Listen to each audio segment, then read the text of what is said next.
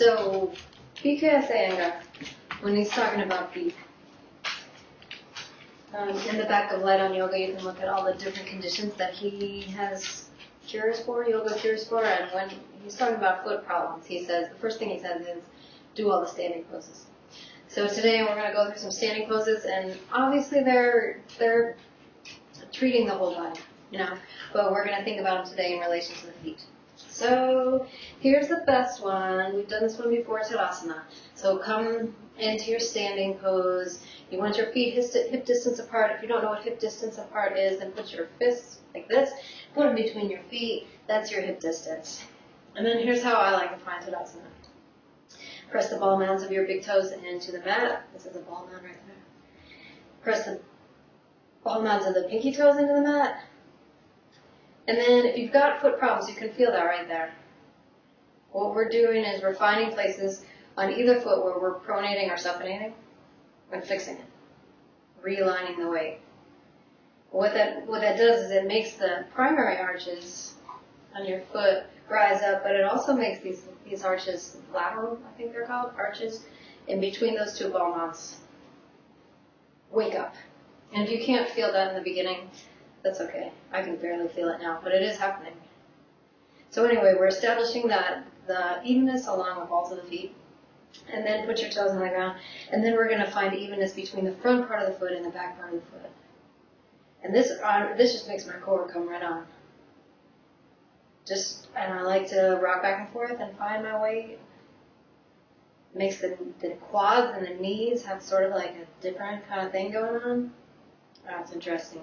And so then we're going to deliberately work with the quads by taking the kneecaps up into the quads. See what happens? See my quads like go in like that? It's supposed to happen. But we're going to compensate by taking the shins out. So like my legs are moving in two different directions right now. And all I'm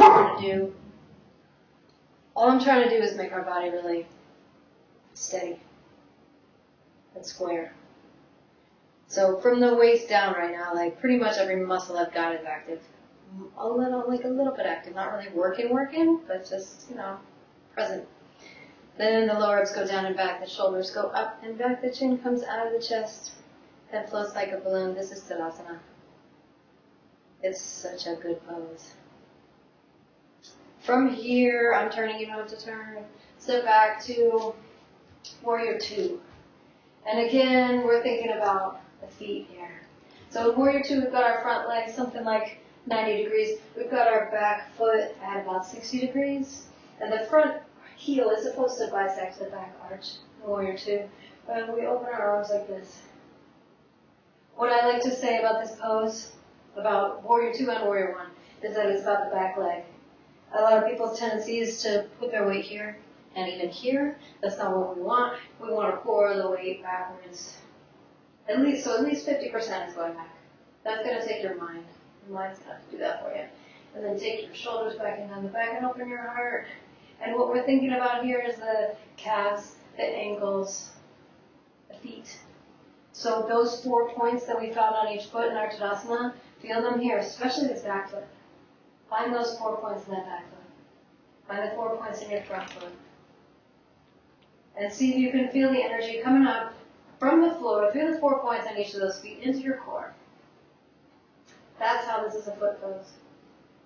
All right, now we're going to turn our hips. So our hips are faced to the side in warrior two. We're going to turn them forward, keeping that back foot in the same approximate angle, but I like to scoot my front foot. I'm going to scoot it to the left a little bit just to give my hips a little room because we're turning our hips forward now. And this is warrior one.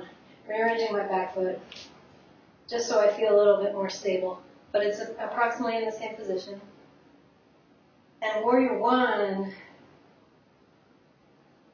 is a totally different pose because we're still distributing the weight evenly between the front and the back, but we're facing forward.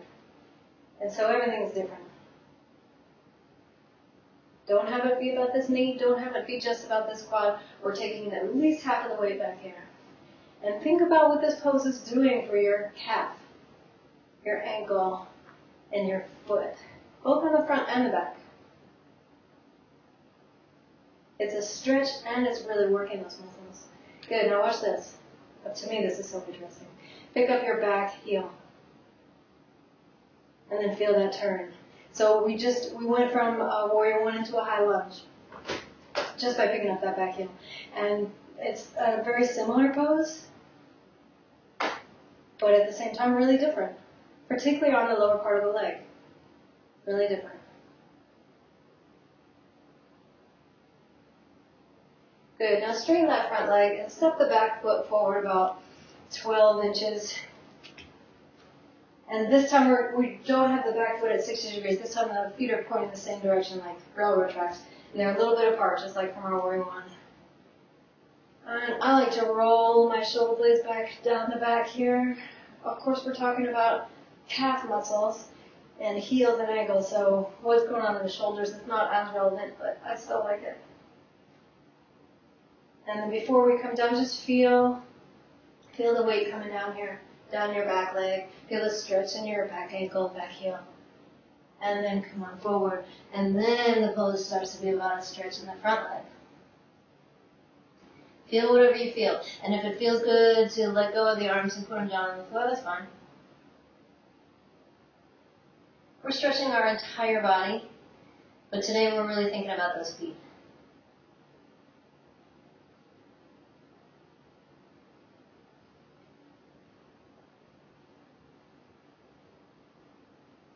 Good. Put your hands on the floor and step back to downward dog and walk out your dog.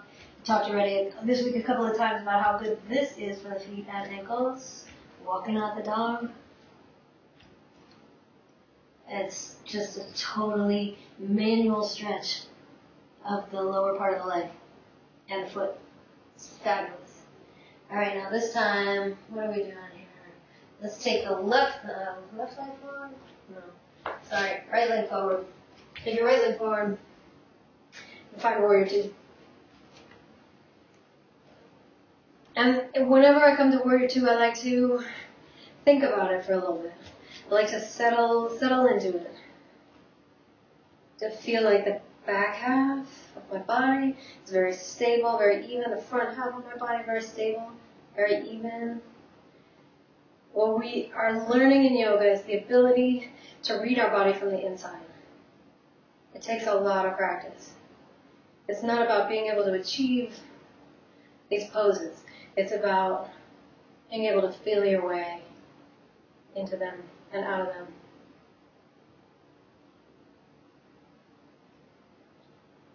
Thinking about that back foot, back four corners of the back foot, 4 corners of the front foot.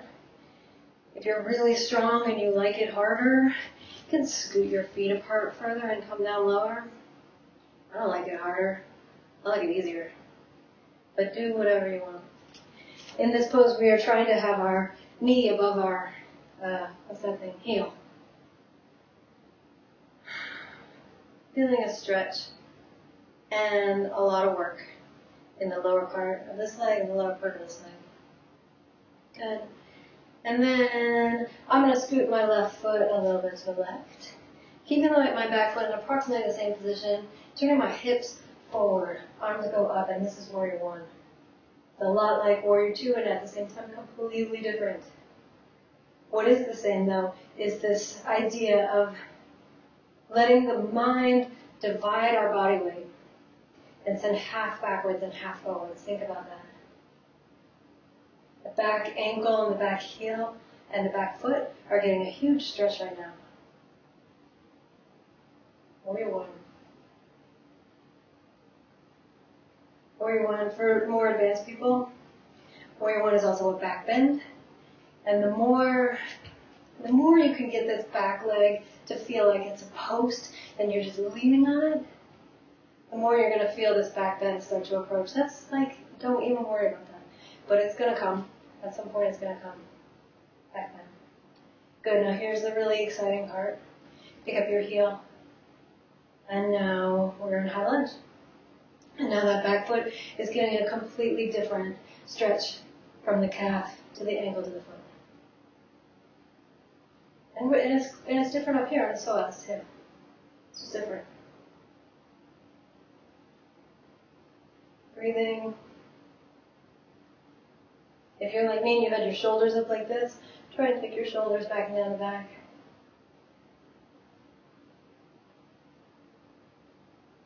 Good, and then step your back foot forward about 12 inches. I like to do this. We've got our feet like railroad tracks though, and we're coming down over that front leg. Woo. That's a big stretch.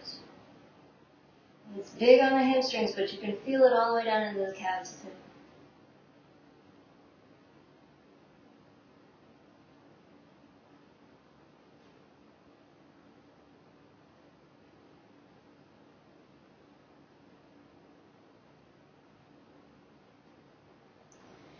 Put your hands on the floor, and then walk your hands to the side. Take your legs out further if that feels good. And come down. This is prasaritta tadasana, straddle forward fold. You're going to know right away what it is. It's just about feeling this pose wherever it is. And so a lot of people like to be on blocks here. If you're pretty stiff through the groin area or in your hips, you might like to be on blocks. Some people can come all the way down with their head on the floor. That's great too. Most people are in between those 2 points. So just find where you are. It's okay. Wherever you are is good. And then notice what's happening here in the calves, the ankles, and the feet. Now we're getting a stretch of the foot to the side. So good. Yoga is so well designed. Alright, foot weight in your hands. We're going to jump to a forward bend. Inhale to a flat back. That's like this, Ardha Uttanasana. And then exhale, forward bend Uttanasana. Releasing your calves, releasing your ankles, releasing your feet. If you want more foot stuff, take your backs of your hands onto the floor and step on your palms. This is, you can only do that if you're pretty flexible. It's not actually really doing that much more for the feet. It's more getting into the hamstrings.